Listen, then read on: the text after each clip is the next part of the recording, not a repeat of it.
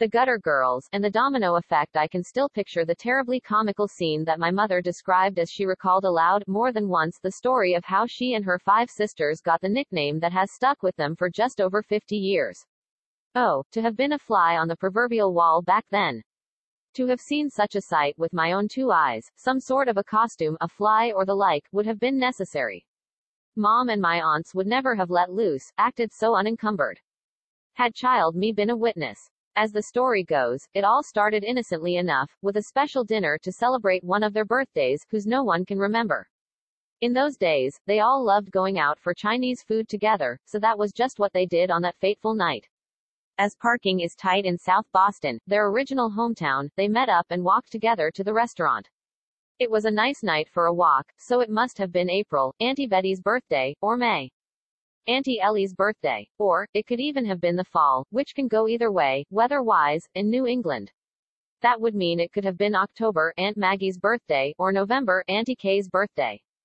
There's no way they were remembering a January, Auntie Joe's birthday, or February, Mom's birthday, in Boston as a nice night for a walk, considering most of them were definitely in heels. Over chicken wings, fried rice, chow mein, and spare ribs on the bone, the sisters exchanged news about childhood companions, love-based insults, and stories about their children, even Ellie, who had previously dedicated her life to God and the church. Still, she treated all the nieces and nephews as her own, so she wouldn't have felt left out of such conversation. In addition to the smorgasbord of food, they consumed strong mixed drinks as only Chinese food restaurants seem to provide. The sisters chatted easily, teased one another mercilessly, ate lavishly, and drank well. This was indeed a much-needed girls' night out. Feeling satiated, relaxed, and replenished by the enjoyable time they had spent lingering together, the sisters finally settled the bill by throwing cash at one another and arguing, "Just take it and shut up." Then, teetering to their feet, suddenly giggly as they realized they were feeling good, code for drunk, they made their way out of the restaurant. Remembering that they had not driven, thankfully, the 6 of them linked arms in the parking lot and set off for the short walk back to their childhood home, now owned by Ellie. Surprisingly, they did well for the majority of their journey. Staggering, wavering, and nearly stumbling, they made their way down familiar Southeast streets until they turned on Pacific. Did the foreboding hill give them pause, or did they, bolstered by alcohol courage, push ahead brazenly? Mom couldn't remember that particular detail, nor what exactly caused the events that took place next. I have my guesses. Aunt Maggie's massive clogs, which she was infamous for wearing, whether it be out on the town or cleaning her apartment, were at the top of my list of potential antecedents. Or was it Auntie Betty bursting out in her contagious laughter that set the whole thing in motion? In a different scenario, I could easily imagine Auntie Kay breaking their chain of interlocking arms just long enough to reach for her flask of coffee brandy. Then, of course, Aunt Ellie may very well have pinched someone's upper arm, her equivalent to a love tap. Maybe Auntie Joe simply tripped over her stylish boot-cut jeans. Or, could it have all started with my mom, Bella? She was known for her fast walk, which became superhuman when she drank. Whatever happened, I guess we will never know, because all any of the sisters recall is being upright one minute and, the next, all going down like dominoes and rolling down the hill together. Their tumble ended with them all piled up, one atop of the other, in the gutter. Newly and forevermore dubbed the Gutter Girls, the sisters could not manage to get themselves out. Between their collectively inebriated state and the hysterical laughter they had no control over. Over the decades, the sisters have spent countless special and memorable moments together, with and without their children. My parents played host to family parties quite often when I was young, backyard barbecues in the summer and indoor basement bonanzas in the not-so-great weather.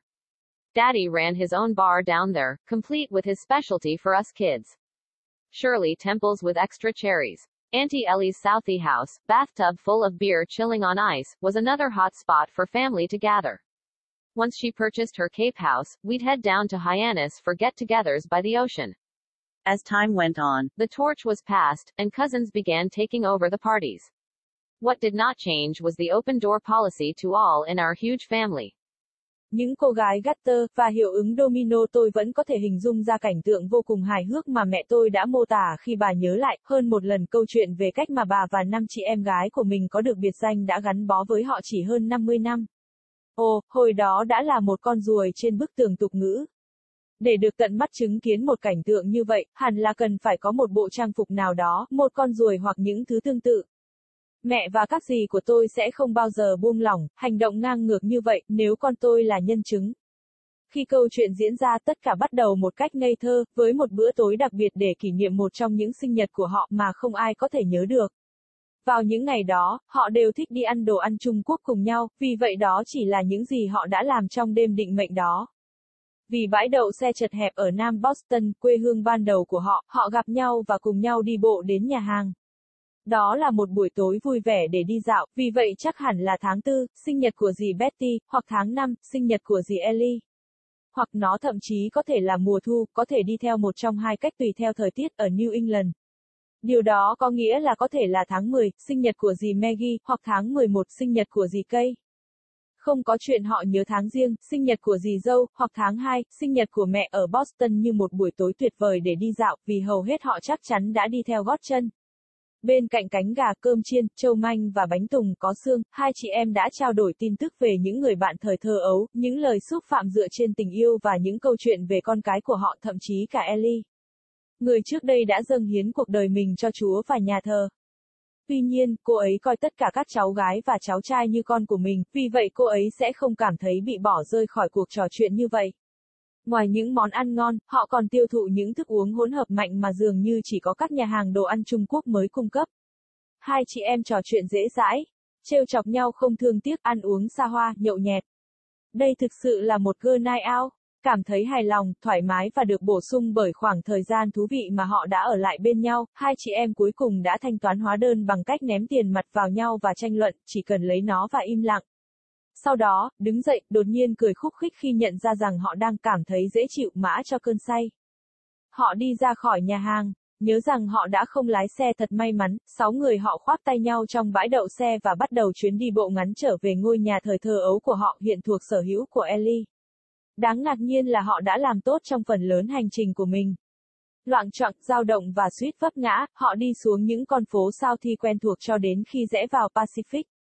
Ngọn đồi cấm đã khiến họ dừng lại, hay họ, được hỗ trợ bởi sự can đảm của rượu, đã dũng cảm vượt lên phía trước. Mẹ không thể nhớ chi tiết cụ thể đó cũng như chính xác điều gì đã gây ra các sự kiện diễn ra tiếp theo. Tôi có những suy đoán của mình, đôi guốc khổng lồ của dì Maggie, thứ mà bà ấy nổi tiếng mang, cho dù là đi ra ngoài thị trấn hay dọn dẹp căn hộ của mình, đều đứng đầu danh sách những tiền nhân tiềm năng của tôi. Hay là dì Betty bật ra tiếng cười truyền nhiễm khiến toàn bộ sự việc chuyển động. Trong một kịch bản khác, tôi có thể dễ dàng tưởng tượng dì cây bẻ gãy chuỗi vòng tay đan vào nhau của họ chỉ đủ dài để với lấy bình rượu mạnh cà phê của bà.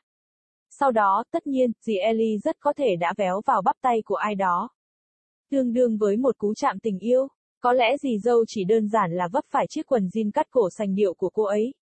Hay, tất cả có thể bắt đầu từ mẹ tôi, Bella. Cô được biết đến với khả năng đi nhanh và trở nên siêu phàm khi uống rượu. Bất cứ điều gì đã xảy ra, tôi đoán chúng ta sẽ không bao giờ biết được vì tất cả những gì chị em nhớ lại đều là đứng thẳng trong 1 phút và tiếp theo. Tất cả đều lao xuống như quân cờ domino và cùng nhau lăn xuống đồi. Sự lộn nhào của họ kết thúc với việc tất cả đều chất đống, hết đầu này đến đầu kia trong rãnh nước.